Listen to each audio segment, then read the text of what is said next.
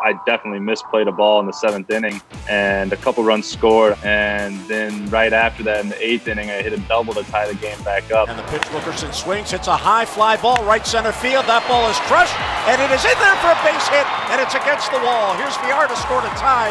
Wilkerson rounding second. He hits the third with an RBI triple. We were out of arms. Tanner had come in right before me, and he had thrown the day before as well, at least an inning, maybe 2. So Hyder was like, hey, you're up, man. And then when VR hit that 2-run jack, I think. Way back in! Goodbye, home run! He gets the dinger! Hyder's like, you still got this? I'm like, let's do it, man. Wilkerson is going to come on to pitch.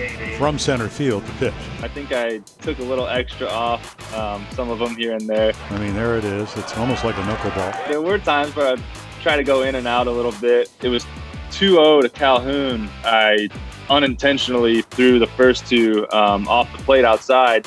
He'll take the pitch. It'll be outside for a ball. And I was like, dang, up until then I hadn't really had trouble just like putting it over the plate, I'm like, shoot, I got to start this one in a little bit. So I did start it in. Should be taken. 2-0 delivery. Yep. Takes it. It's a strike on the inside corner. I actually still think it was a ball inside, but I got that one across there. And I'm like, oof, okay, we're back. Going back and looking at it, for Pujols to be the last out there, it'll be pretty cool to tell the kids. That's shallow center field. It's Santander, and they got it!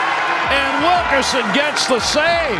Hyder was giving me the nod there at the end of the game. A lot of emotions were in. And the Orioles have won a 10-8 ball game in 16 innings.